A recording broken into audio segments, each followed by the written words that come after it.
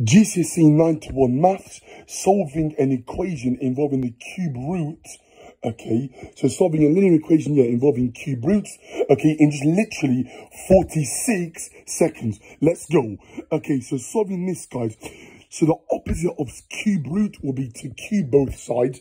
So cubing both sides, I would get x plus 2 is equal to 8 cubed. Okay, and then I would subtract 2 on both sides to work out what x is. So x is equal to 8 cubed minus 2. Now 8 cubed here is a bit more of a tricky one. It's 8 times 8 times 8, which is actually 512. Okay, subtract 2 and that will equal to 510. So x is equal to 510, okay? And that's my solution to this equation. Okay, so 8 cubed means 8 times 8 times 8. 8 times 8 is 64, and 64 times 8 is 512, okay? Thanks for watching. Take care. All the best, guys, with the revision. Bye-bye for now. Take care.